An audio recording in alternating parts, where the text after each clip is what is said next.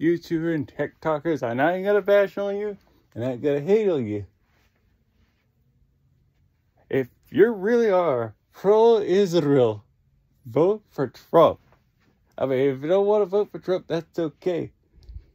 And if you don't like Israel and you're anti-Semitic and you're pro-Gaza, vote for Kamala Harris, guys. I've been watching the election. I've seen the poll rating and stuff. Trump is at 61%. Kamala has 39%. Her polls are going to drop faster. Watch it happen. The debate is not going to be good in her favor anyways. Not at all. This is on Fox News, September 4th, guys. Fox News love Donald J. Trump. That's going to make it even more easier for him. Joseph Shapiro and Kamala Harris, they've both done nothing. Nothing, guys. Literally, it's not that hard to look it up, guys. It's not. I know you hate it, but trust me. Kamala Harris does not like Israel. She said it in her speech multiple times. She's been flip-flopping around.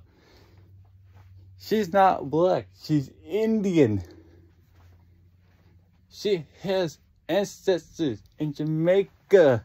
There are slave owners, guys. That's not that hard to find out, guys. Hey, I did my research. I did it all. I see it. I know it. You know, RFK Jr. would have been great, but he's a quitter. That's for sure. So if you're pro-Israel, then you might as well vote for Trump, though. He's the only one making sense. He's the only one doing something about it. He's the only one who cares. He's about to lower the tax and stuff. Kamala Harris, she's got to raise up tax. And I'm telling you, twerking at a Kamala Harris rally, that's not going to get you votes at all. Twerking does not get votes. Twerking will give you money at a strip club or a bar or anything else, but doesn't win you votes. I also hate to admit it to you guys, but Kamala Harris locked up somebody for smoking weed. And she smokes weed herself. That's hypocritical, my friend. Really hypocritical. I love you guys all the same. But I ain't attacking nobody, I ain't attacking anybody. But I'm just saying the truth. The truth is the truth. Kamala Harris doesn't care about American people. What's even weird, you got a hat that says white dude for Harris. White women for Harris. That's actually racist. That's not going to gain you votes. You might as well have a hat that says black dude for Trump. Black women for Trump. I'm just saying. You don't want to focus on race when it comes to elections. You want to focus what's the real problem and how to solve it. How you tell people.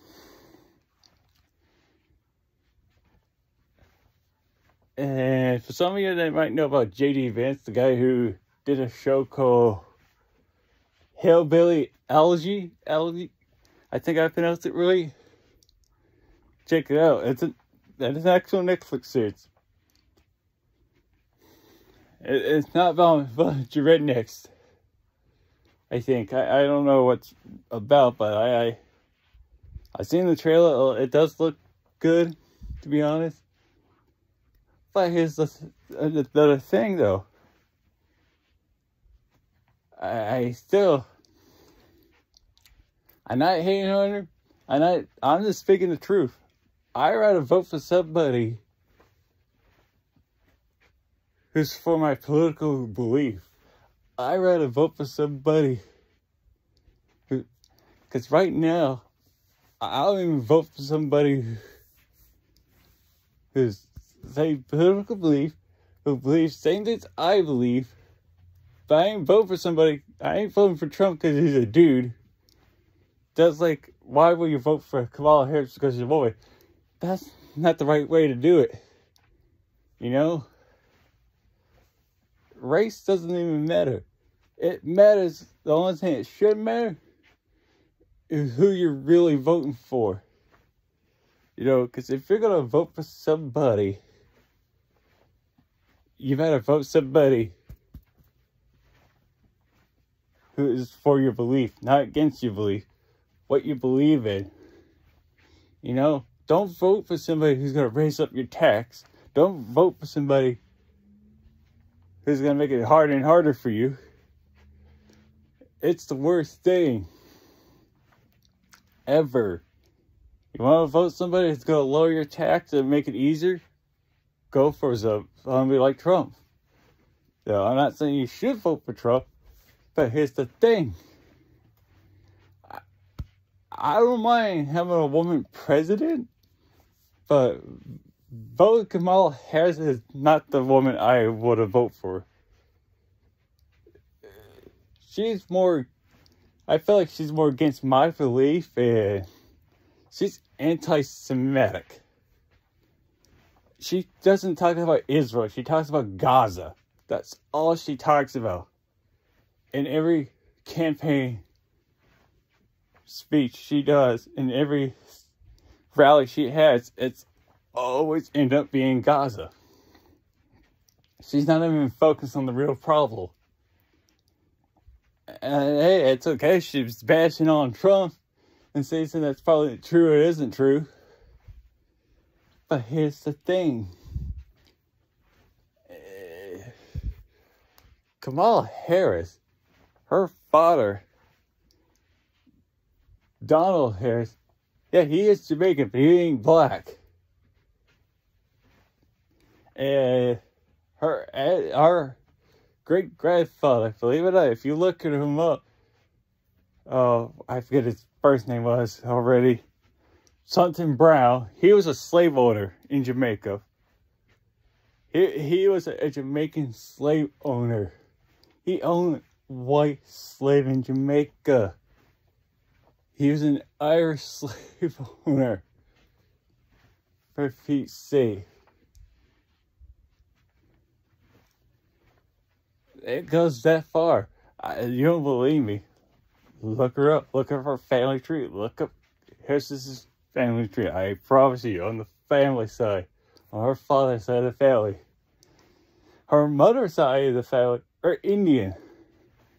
There's a video where she actually said she was Indian. She never said she was black. Until now. It's kind of weird. Look it on YouTube. It's there. She always been mentioned being Indian. I mean, I don't care if she's Indian or black. The problem is, you don't go around, flip-flop around and lie to people. Say who you are. Stick with it. Stick with it. It's perfect for you. You know? All politicians lies anyways, people. It's not that hard. I'd say it how it is. But trust me.